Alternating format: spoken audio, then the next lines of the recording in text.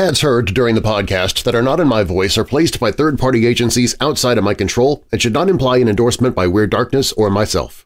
Stories and content in Weird Darkness can be disturbing for some listeners and is intended for mature audiences only. Parental discretion is strongly advised.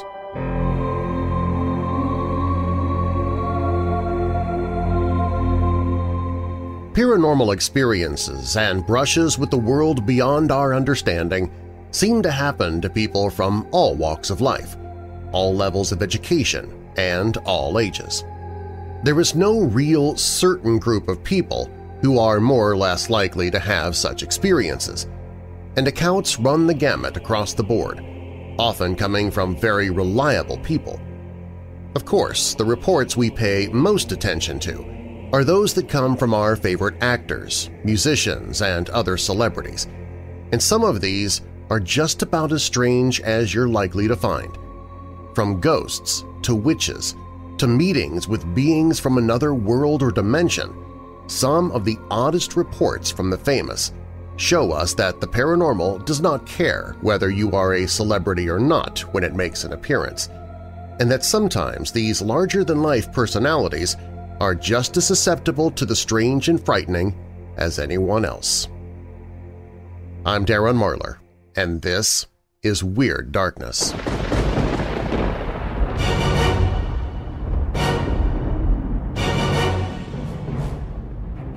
Welcome, Weirdos! This is Weird Darkness.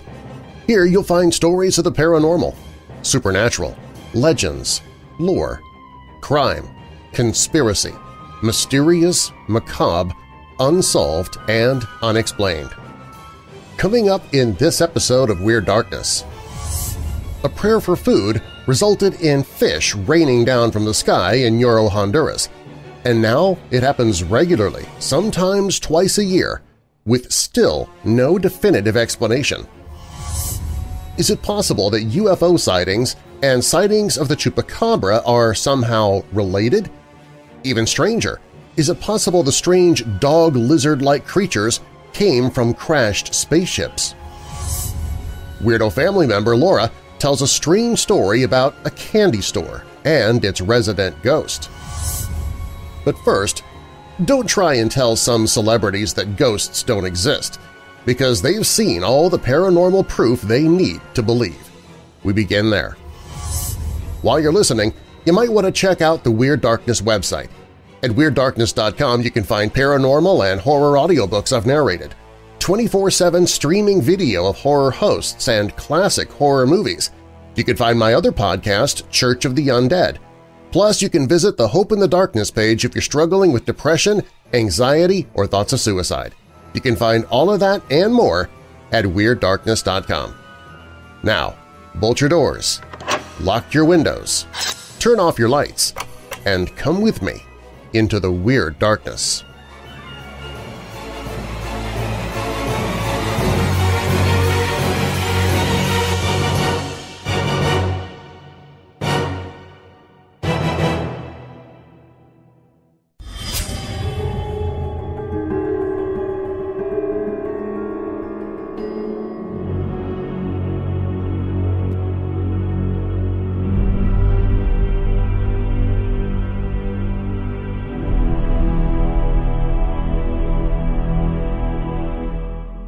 Many strange celebrity brushes with the world of the paranormal involve encountering various ghostly phenomena, and there's a surprisingly large number of such cases. Famous Star Wars actress Carrie Fisher had some bizarre experiences in the time after her close friend, R. Gregory Stevens, died of a drug overdose at her Beverly Hills home. She claims that in the days after his death, she heavily felt his presence lurking everywhere, as well as had the sensation of being watched and even touched by an unseen presence. Even spookier was that lights and electronic equipment would turn on and off for no reason, and she would describe her experiences with Vanity Fair in 2006, saying, "Lights would go on and off, and I had this toy machine that when you touched it, it would curse and it would go off in the night by itself in my closet. I was a nut for a year." Sticking with actors for now, Actor Matthew McConaughey found that a new home he'd purchased was haunted shortly after moving in. The spirit is described as a middle-aged woman dressed in blue, which he calls Madame Blue. One evening, he claims that he heard anomalous noises downstairs in the middle of the night, and no one was there, and she was apparently glimpsed or heard rummaging about the home on several occasions. On another occasion, he got so sick of her antics after hearing her making a ruckus in another room that he actually confronted the spirit, of which he would say, "I was not even under the influence, and she was there. She wasn't that happy. It didn't seem like she was going to be much fun to hang around or have in my house, so I went ahead and stood my ground. I opened the door and said, 'You can move around all you want, but I'm not going anywhere.' For weeks, everyone that came to the house said the same thing. 'There's someone down in that hall. There's somebody down in that hall.'" Another Hollywood megastar, Keanu Reeves, has also related a rather surreal paranormal experience he once had as a kid. The very strange incident supposedly happened just after having moved into a new apartment in New York and involved seeing a disembodied suit flying around through the place with no one in it one evening while he was home alone with his nanny at the time. Reeves has explained of the incident, "There was a doorway, and all of a sudden we're looking over there and this jacket comes waving through the doorway, just empty. There's no head, there's no body, there's no legs, it's just there. And then it disappears. I was a little kid, so I thought, that's interesting. And then I looked over at the nanny. It was her shocked face that made me realize what we had just seen was real." Another actor with quite a strange tale to tell is the esteemed cinema and theater actor Patrick Stewart, who saw an apparition at the notoriously haunted Theatre Royal Haymarket while performing Waiting for Godot with fellow thespian Sir Ian McKellen. As they were in the middle of performing Act 1 of the play, Stewart alleges that he saw off in the wings a man standing alone in a beige coat and twill trousers who stared and then proceeded to just vanish. It was all so startling that Stewart was actually flustered and missed a line, and when McKellen asked him during the interview what had happened, Stewart simply said, "I just saw a ghost on stage during Act 1. It would soon become apparent to them after talking to stagehands and the theater director that the theater had a long history of being haunted by the alleged ghost of Baldwin Buckstone, who had been an actor himself as well as a playwright and eventually the manager of the establishment back in the 19th century, before dying in 1879. Ever since then, the spirit of Buckstone has been seen from time to time by both actors and stagehands alike. In an article in The Telegraph, the modern director of the theater, Nigel Everett, said of Stewart's sighting and the haunting, "Patrick told us all about it. He was stunned. I would not say frightened, but I would say impressed. The last time an actor saw him would have been, I think, Fiona Fullerton playing in an Oscar Wilde 10 or 12 years ago. The ghost tends to appear when a comedy is playing. I think Buckstone appears when he appreciates things. We view it as a positive thing." In addition to film actors, some movie directors have had inexplicable brushes with the paranormal as well. Acclaimed director Peter Jackson, well known for his Lord of the Rings and Hobbit trilogies of fantasy films, has apparently had his own odd experience. At the time, the director had been staying with his wife in an apartment across from the St. James Theatre in London when one night he woke to find an apparition of a woman at the end of his bed, with a face that seemed to be frozen into a scream. The frightening entity then allegedly hovered across the room to disappear through a wall. When he told his wife what he had seen the next day, he said of her reply, she asked, "Was it the woman with a screaming face?" We'd never spoken of it. She had seen the same ghost 2 years earlier. So I do believe in some energy, a spirit, or a soul. They say she manifests herself in the theater with a screaming face. Sometimes she's seen. The same ghost. She needs to learn to smile a little. Besides actors and filmmakers, There are plenty of famous musicians who have their own harrowing supernatural tales to tell. The very well-known pop singer Miley Cyrus apparently had a rather frightening experience with some sort of paranormal entity while staying in an apartment in London in 2009 during a concert tour. Things started with a scary encounter relayed by Cyrus's sister within the flat's bathroom, and Miley would also see the spirit, which seemed to take the form of a little boy.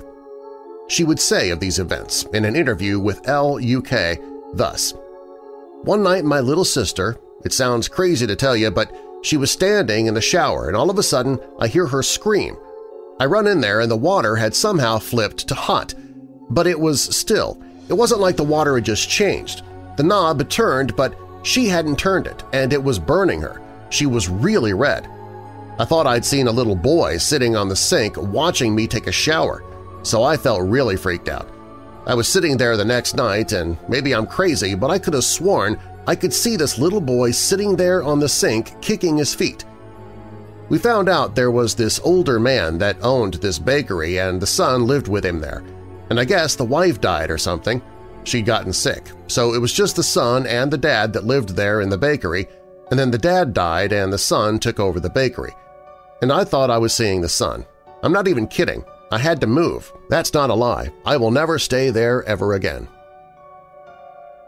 Another famous pop musician, Ariana Grande, had an even scarier experience while visiting an old castle and cemetery in Kansas City in the United States. While there at the notoriously haunted Stull Cemetery, Grande and friends came across what seems to have been perhaps an actual demon. It started as they were driving through the cemetery, and she felt overwhelmed by an intense, unshakable feeling of pure dread and anguish, after which she smelled sulfur and saw a fly buzzing about in the vehicle. This was scary enough that she decided to leave, but not before apologizing to any spirits in the area and snapping some photos. And this is where things get really weird. Grande said in an interview with Complex magazine, "Then I took a picture, and there are 3 super distinct faces in the picture. They're faces of textbook demons. The next day I tried to send the picture to my manager and it said, 'The file can't be sent. It's 666 megabytes.' I'm not kidding. I used to have a folder called Demons that had pictures with all the screen caps in it, but then weird things started happening to me, so I deleted it."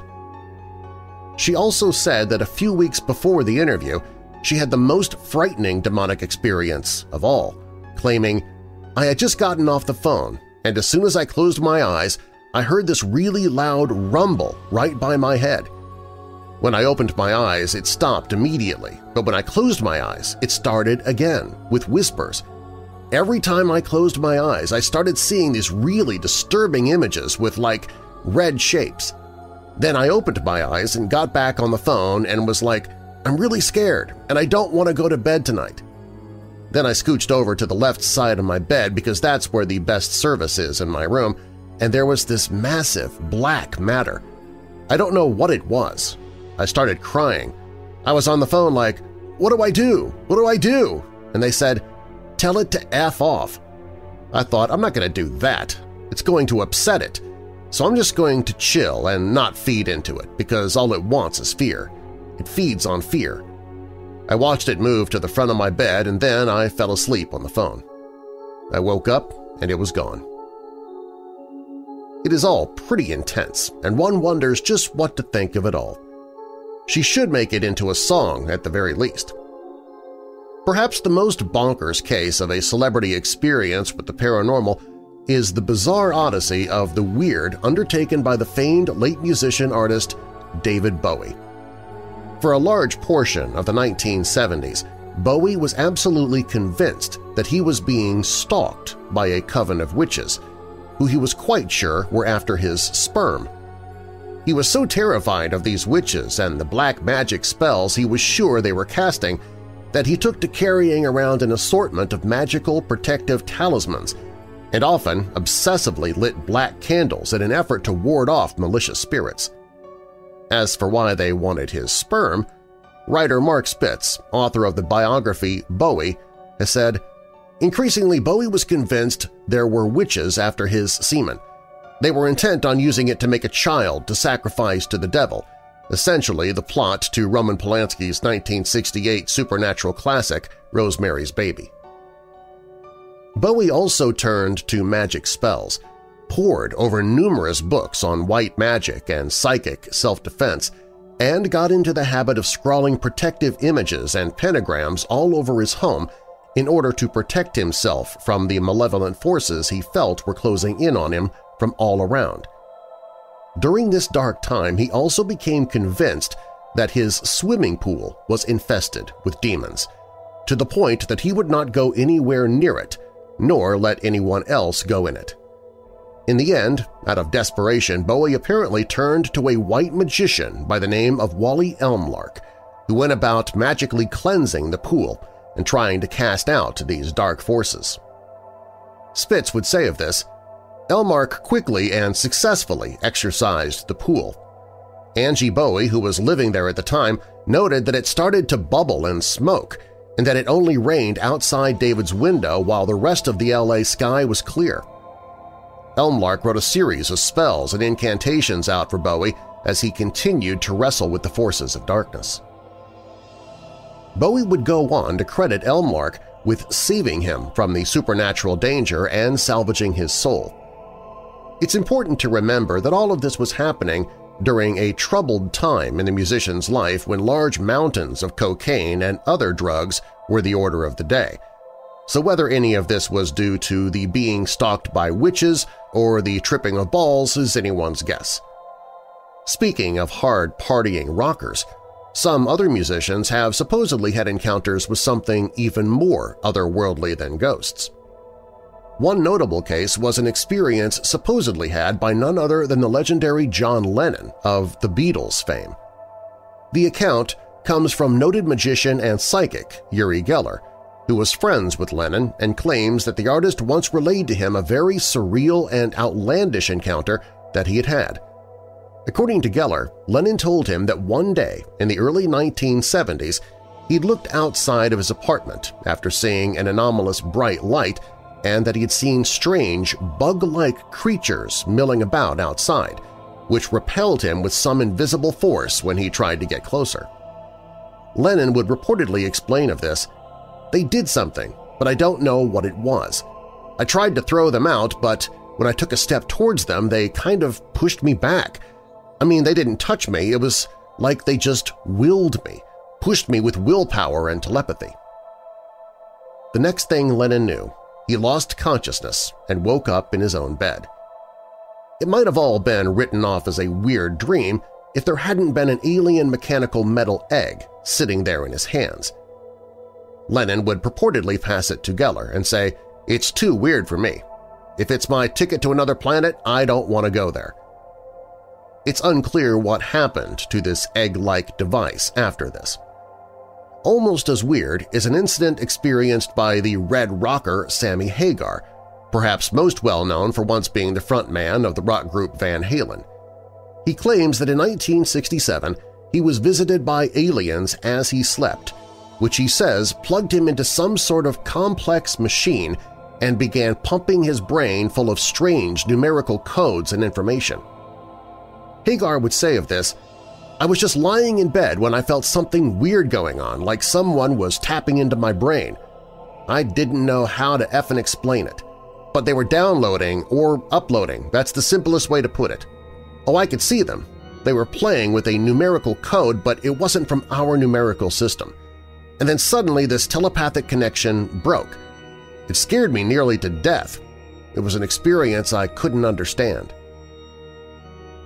After this connection was broken, Hagar says he screamed and managed to pull away, after which he claims that he woke up and there was a loud popping sound, after which his room went entirely white.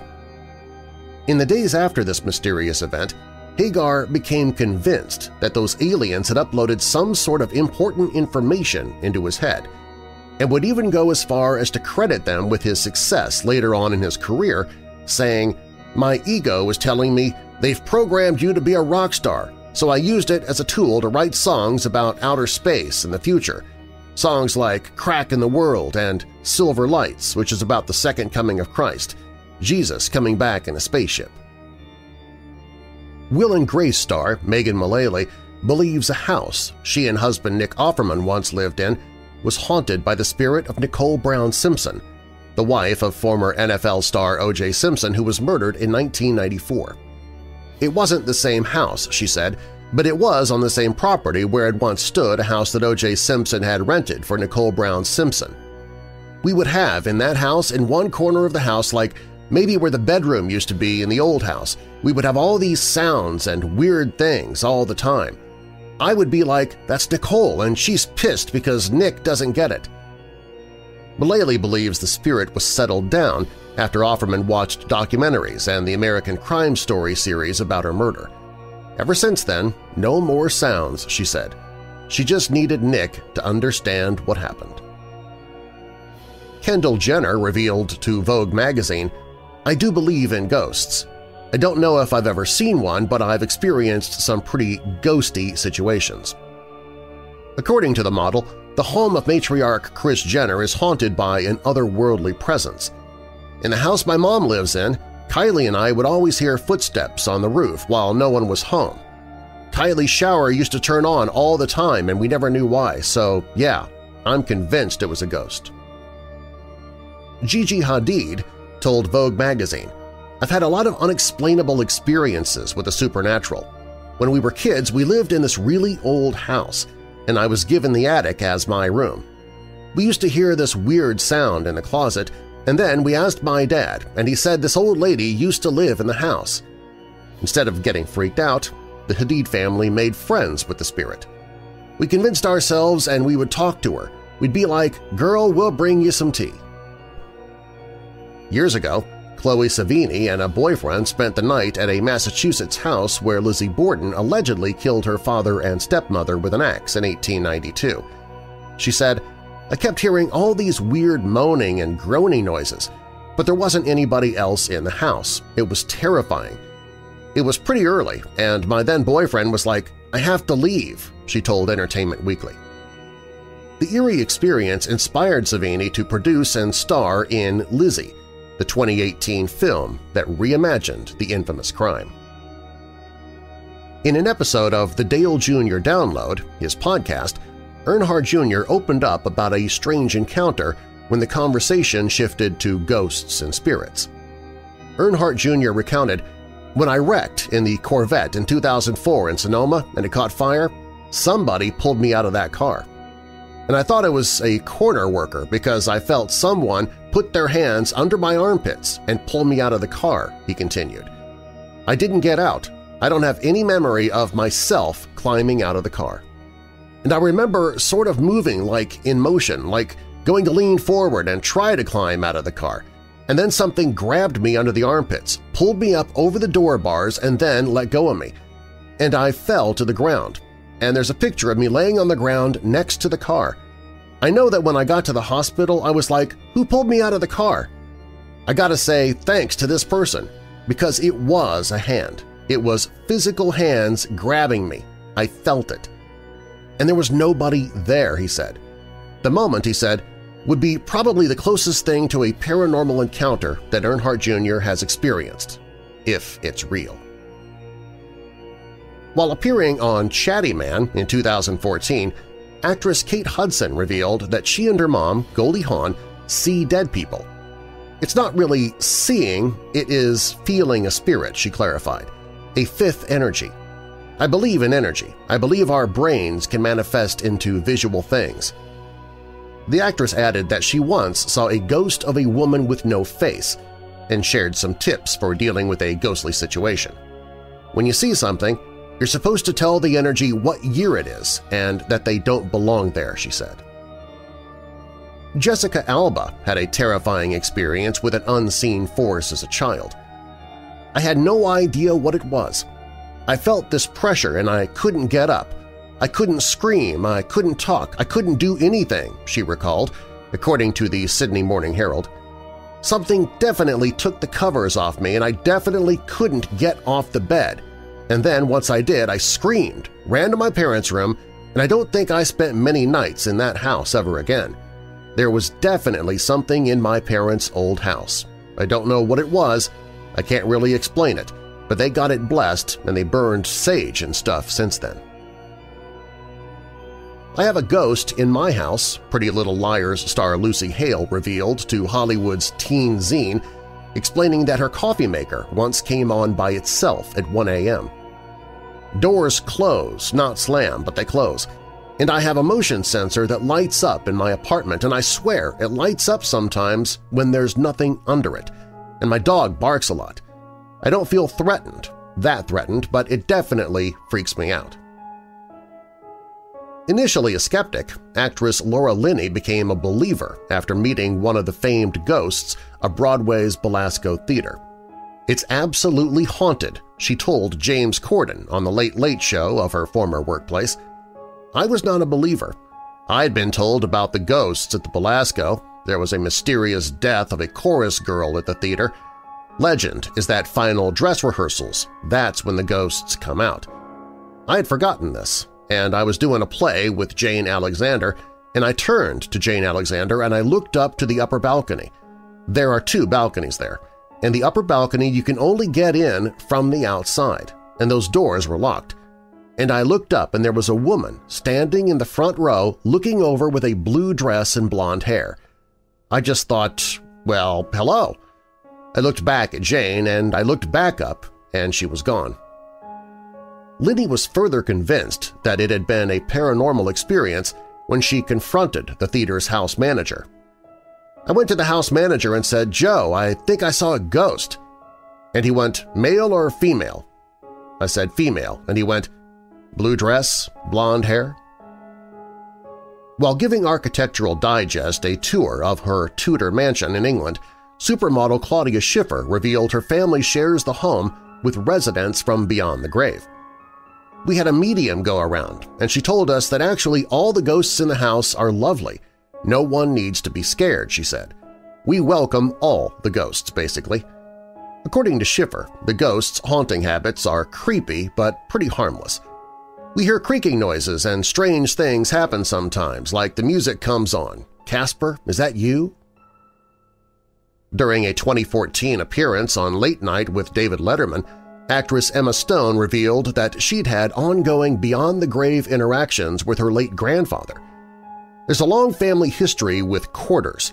My grandfather leaves quarters. It's him, it's absolutely him," she explained.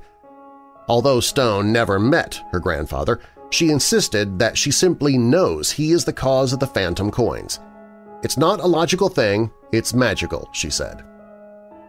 Hands to Myself singer Selena Gomez confessed to her paranormal believer status during a 2015 visit to The Tonight Show. "I believe in ghosts, so I have a ghost app. I believe that spirits can tap into technology. Why not, right?" she told host Jimmy Fallon. According to Gomez, the app has detected otherworldly presences around her in the past. Quote, "Look, I was in a venue and it actually said people in my life by name," unquote. In 2003, actress Allison Hannigan told San Francisco Gate that she shared her California home with an unexpected resident. "I have a ghost in my house," she said. "I saw him a couple of months ago. I don't think he died there because there's a law in LA that when you buy a house, if somebody died there, they have to disclose that, and nobody did. So I don't know why he's there, but he's very friendly," she said. "My friend saw him first one night," she said. "I don't mean to alarm you, but I just saw a man follow us out of the house. And I said, well, at least he's gentlemanly. He let us go first." Later that night, I saw this silhouette of a man standing in the bathroom doorway. I was like, "Sweetie, what are you doing?" I thought it was then-fiancé Alexis Denisov. But then I looked, and Alexis was sleeping next to me. Singer Demi Lovato shared that her childhood home in Texas housed a ghost in a 2013 article she wrote for BuzzFeed. "My house in Texas is so ridiculously haunted, not by a bad spirit, but a little girl. I think her name is Emily. I've had a medium come over and ghost hunters, and they both told me the same name, Emily. There were so many times that I saw her when I was growing up," she wrote. I believe that everyone can tune in to that part of their mind. I think I have a really strong connection to the afterlife. When I walk into a room, I can tell if something has happened there or not, or if a hotel is haunted. Former First Daughter Jenna Bush Hager believes that the White House is home to some mysterious spirits. "I heard a ghost," she claimed on The Tonight Show in 2009. "I was asleep, there was a fireplace in my room, and all of a sudden I heard 1920s music coming out. I could feel it. I freaked out and ran into my sister's room. She was like, 'Please go back to sleep, this is ridiculous.'" "I believe in everything," actress and model Megan Fox told MTV News in 2014, going on to say that although she has never seen a ghost, she has heard them. "I was just in Mexico at my hotel, and it was a bedroom, living room, bedroom. I had pre-ordered breakfast for 7:30, and at 7 a.m. I hear them come in with the table. I hear them pouring the coffee. 30 minutes later, at 7:30, I went in there. No table, no coffee, no food, nothing. No one there. Doorbell rings. I open the door. It's room service with my food. Brandy, the nanny, comes out later and says, 'Why did room service come at 7 when we told them to come at 7:30? So you can't call me crazy because 2 people heard it." What in the world did these various famous people experience? Was there anything to this, or is it just hallucinations, misunderstandings, or drugs in some cases? Although their celebrity status gives their accounts more exposure and perhaps more weight, in the end it's no clearer with these cases than with anyone else whether any of this really happened or not. Yet it is interesting to see that it's not always nobodies living out in the boondocks who have these weird experiences, and it indeed adds to the great big pile of weird that is the world of the paranormal.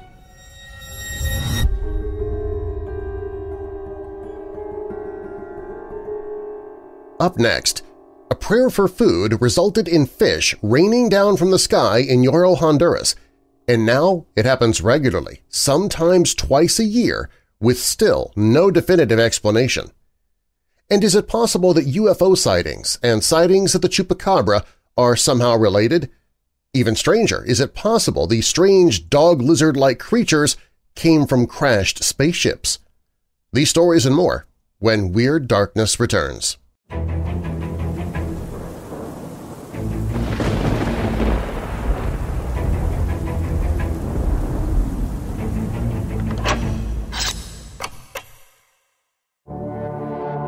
Strange creatures, gruesome murders, oozing organisms, unfathomable abductions, enigmatic expeditions, an age-old malevolence, and much more.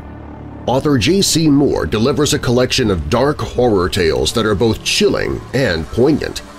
Dark Intrigues Book 1 is filled with horror fiction for fans of short story anthologies, horror collections, ghost fiction, suspense, possession, and more. Dark Intrigues Book 1 by J.C. Moore, available on Kindle or as an audiobook narrated by Darren Marlar. Find Dark Intrigues Book 1 on the audiobooks page at WeirdDarkness.com. That's WeirdDarkness.com/audiobooks.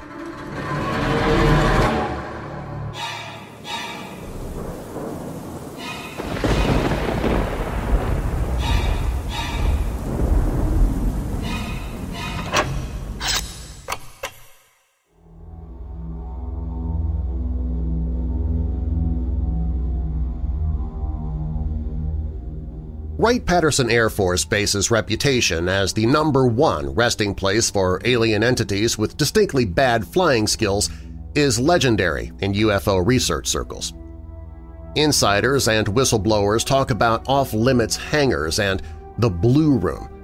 Supposedly there are rooms, buildings, and underground bunkers that are home to the carefully preserved remains of numerous dead extraterrestrials, if one has the correct high-level security, that is. And of course if the stories are true. It turns out that for years Puerto Rico allegedly had its own equivalent, the Roosevelt Roads Naval Station. But it wasn't alien bodies that were cryogenically housed at Roosevelt Roads. Nope, it was a bunch of dead chupacabras. There just might even have been a couple of living ones there, too. So, at least I was told on several of my excursions to Puerto Rico between 2004 and 2015. I was not surprised to find that sifting fact from fiction and legend from rumor proved to be a very difficult job when it came to trying to unravel the controversial truth about Roosevelt Road's Chupacabra stash. The origins of Roosevelt Roads dates back to just 1 year after the end of the First World War. It was 1919 when the then Assistant Secretary of the U.S. Navy visited Puerto Rico.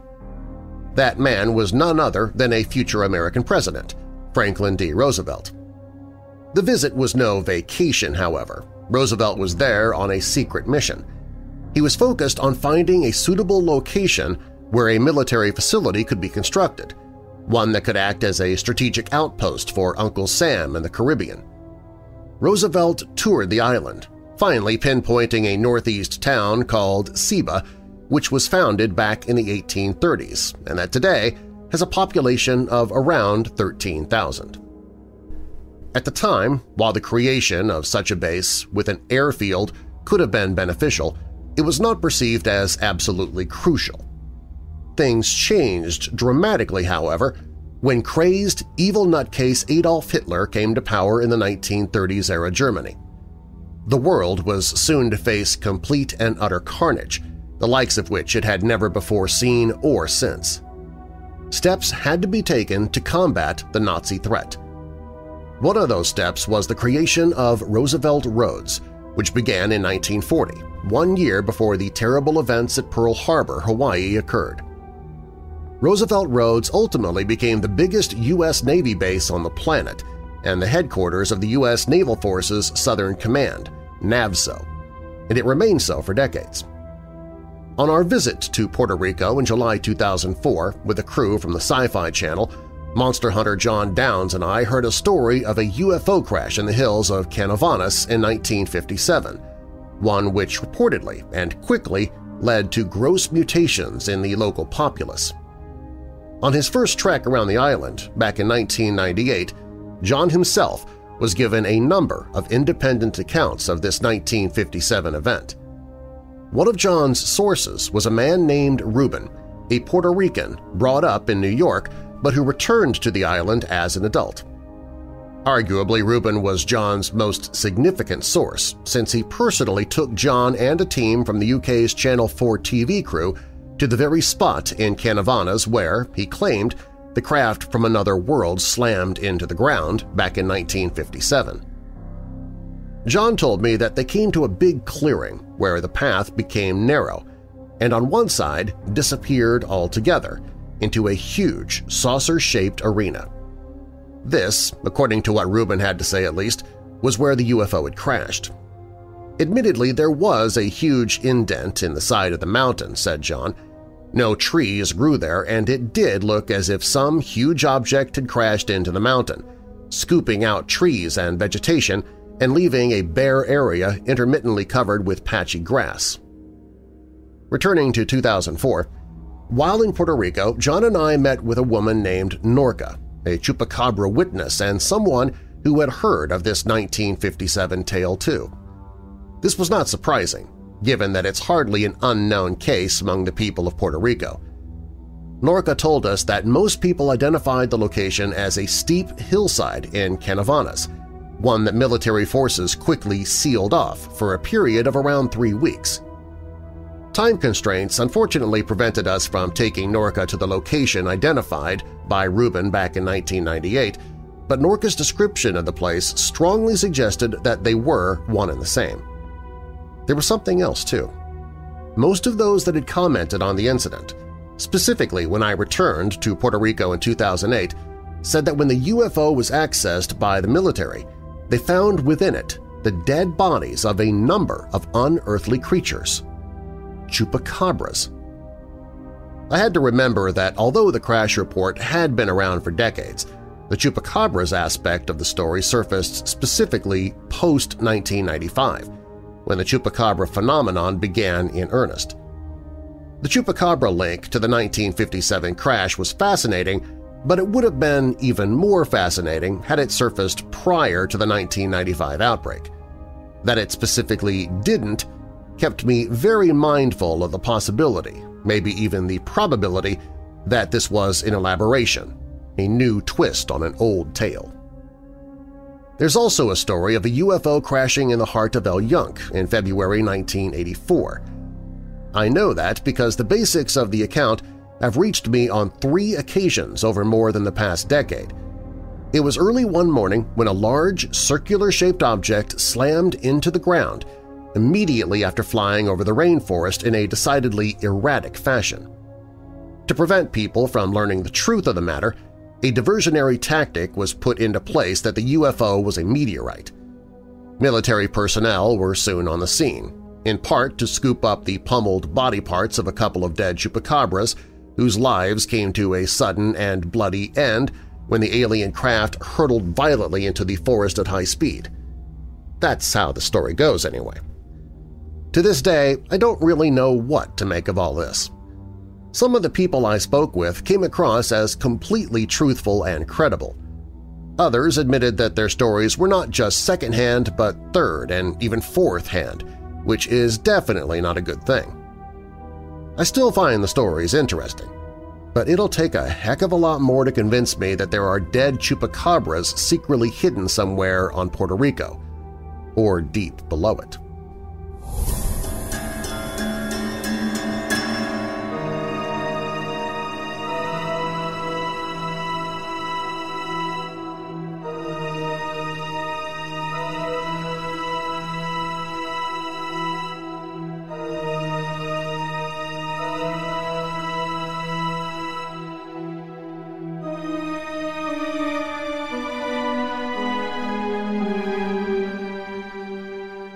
Sometime in the 1850s or 60s, the Spanish missionary Father José Manuel Sobriana visited Yoro, Honduras.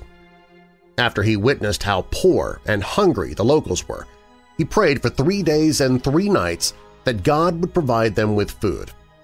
A dark cloud soon formed in the sky, and in answer to his prayers, fish began to rain from the sky and feed the town. This was the first recorded instance of the phenomenon of lluvia de peces, or rain of fish. At least that's how the legend goes. Fish raining down from the sky? Weird as it may sound, residents of Yoro experience this at least once or twice a year. What's even more interesting is the fact that Yoro is actually miles away from the ocean. Reportedly, lluvia de peces takes place in this little town during the months of May and June after a big storm. After the storm passes, the ground is covered with live fish. Villagers know to eagerly grab their baskets and head into the streets where sardine-like fish have been littered. Weirder still, those fish have been found to not even be indigenous to Yoro's local waterways.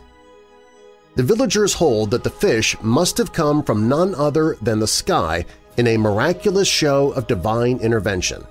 It's a miracle, one local reported. We see it as a blessing from God. Indeed, for many it is a blessing, as it is the only time of the year that they're able to afford and eat fish. Poverty is still prevalent in the region. Families live in small, mud-brick homes. For some, whose usual diet consists of corn, beans, or other crops that they've grown themselves, this is the only time of the year they get to eat fresh seafood. For them, the rain of fish is indeed a miracle. In the 1970s, a team of scientists from National Geographic were fortuitously on assignment in Yoro when they experienced the rain of fish. The team didn't witness the rainfall per se, but they were able to observe the fish on the ground following a large storm. From this, they provided what is the most likely explanation for the so-called annual phenomenon. Curiously, the team realized that all of the washed-up fish were completely blind. The scientists hypothesized, then, that the fish must live in underground rivers or underwater caves when their inexposure to light had rendered them blind. They figured, then, that the intense rainstorms and subsequent flooding would have forced the subterranean fish above ground. Another theory to explain this rain of fish posits that waterspouts are responsible. Waterspouts are funnel-shaped clouds that form over bodies of water and rotate around an axis point, like a whirlwind or a tornado. The waterspout sucks condensation into the air, and they are powerful enough to lift small animals from the water and then carry them onto the mainland. This theory is thin, though, as waterspouts aren't known to be able to carry fish long distances, and the fact that the fish that flood Yoro streets aren't from their native waterways. The fish could possibly come from the Atlantic Ocean, more than 100 miles away, which is way too far for a waterspout to have traveled with them in tow.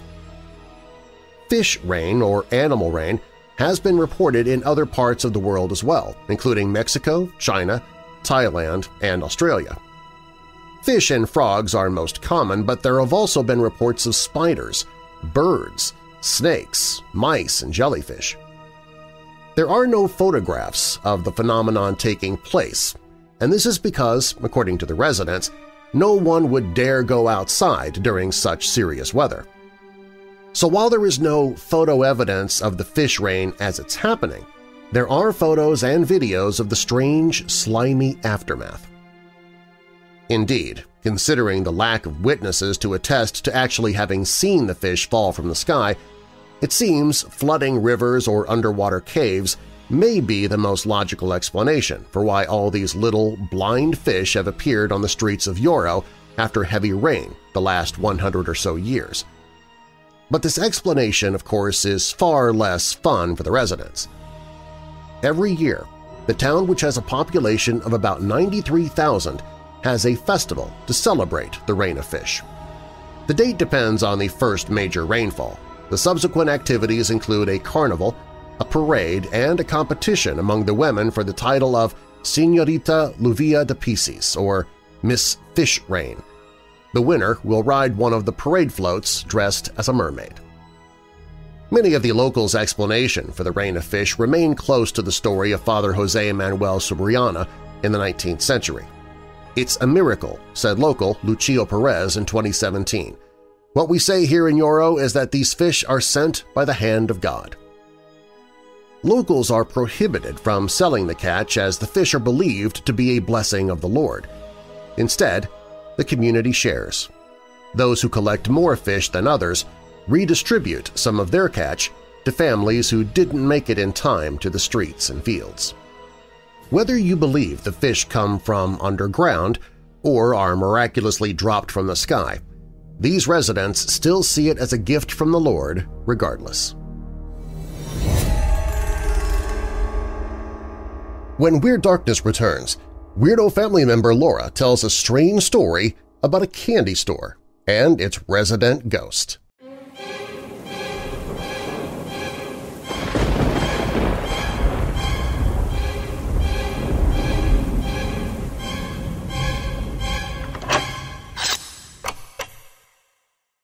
Remember staying up late at night while growing up, watching your local TV station's horror host presenting a terrible B-horror movie or so bad it's good sci-fi flick from the 1950s? That's what the Monster Channel at WeirdDarkness.tv has to offer, all day, every day. You can visit WeirdDarkness.tv and immediately be entertained by a horror host and horrible movie. You can even invite your friends to watch with you and use the chat feature to talk about what you're watching. And our monthly Weirdo Watch Party takes place there as well. Get your frights and funnies 24/7, 365 at WeirdDarkness.tv.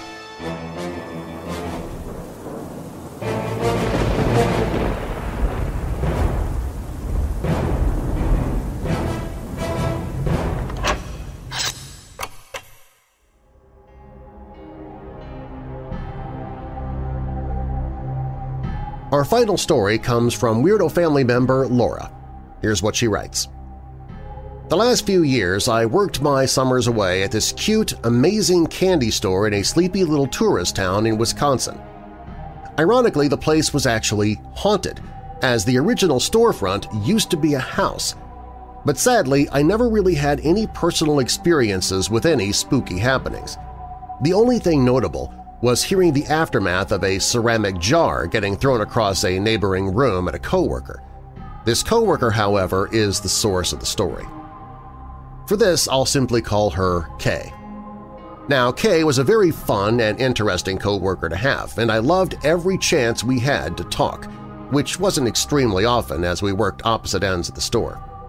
When we had time, I loved talking with Kay about the haunting of the store and personal experiences. And it was interesting because Kay always seemed to be a magnet for spiritual and paranormal activity. This we attributed to the fact that she was a Canadian tribeswoman, with her family having a strong line of people with sight in regards to the spiritual realm. Now, I've always believed various things about spirituality and the paranormal, one being that children, animals, and the elderly are more prone to seeing paranormal things, and that native cultures know what they're talking about when addressing the paranormal. This being said, one day we got the chance to talk and began sharing experiences back and forth, mostly Kay, as I had very few experiences to tell. Ever since I was young, I have been horribly dense when it came to sensing anything. All I really had to tell were of 3 instances of seeing shadow figures shortly after family members died. But then I told her of a repetitive dream I had from as early as I could remember until about age 6 or 7. This dream I usually would have cast off as childhood anxieties, if it hadn't been for it happening like clockwork on the same day every year until it suddenly stopped with no explanation, and I haven't had it since. This dream I remember happening every Christmas Eve, a time when children should be excited and dreaming of opening presents the next morning. But this was the total opposite.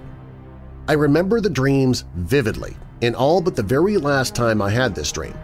I was floating in a black, staticky void, always first person, always weightless but grounded at the same time. Now in this void, nothing ever happened. It was just a persistent, pulsing black. But all around me were incoherent whispers, of which I could never understand then nor now thinking back on it, but it was distinctly speech. However, as the dream went on, these whispers got louder and louder until these still indistinct voices were just screaming at me. As they crescendoed, however, this pressure always formed around my chest, like whatever these voices were in the dark were just closing in on me.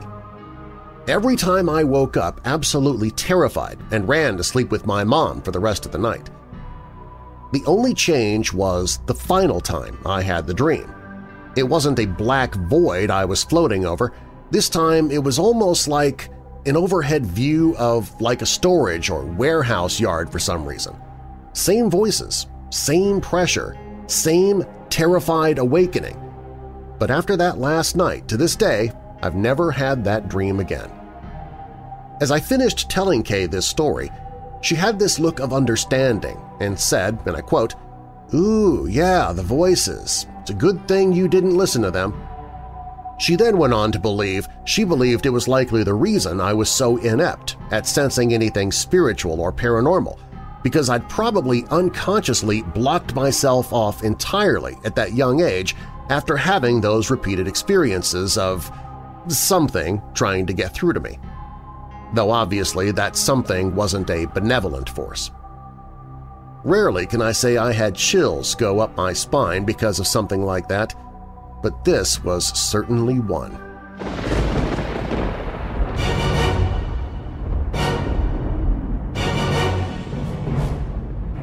Thanks for listening. If you like the podcast, please share a link to this episode and recommend Weird Darkness to your friends, family, and coworkers who love the paranormal, horror stories, or true crime like you do. Every time you share a link to the podcast, it helps spread the word about it, growing our Weirdo family, and also helps get the word out about resources available for those who suffer from depression. So please share the podcast with others. Do you have a dark tale to tell of your own? Fact or fiction, click on Tell Your Story at WeirdDarkness.com and I might use it in a future episode. All stories in Weird Darkness are purported to be true unless stated otherwise, and you can find source links or links to the authors in the show notes. Celebrity Encounters with the Paranormal is by Brent Swancer. Celebs Who Have Had Ghost Encounters is by Lydia Price. UFOs And The Chupacabra is by Nick Redfern. Cloudy with a Chance of Sardines is by Panchali Day. And Haunted Candy Store is from Weirdo family member Laura. Weird Darkness theme by Alibi Music. And now that we're coming out of the dark, I'll leave you with a little light. Pride only breeds quarrels, but wisdom is found in those who take advice. Proverbs 13:10. And a final thought, your life isn't your own if you constantly care about what others think. I'm Darren Marlar. Thanks for joining me in the Weird Darkness.